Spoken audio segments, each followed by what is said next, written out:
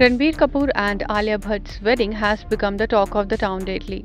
According to the latest reports, Alia and Ranbir are all set to tie the knot on April 14. Before the big day, the preparation for the wedding is going on in full swing at Ranbir and Alia's home Vastu in Mumbai's Bandra area.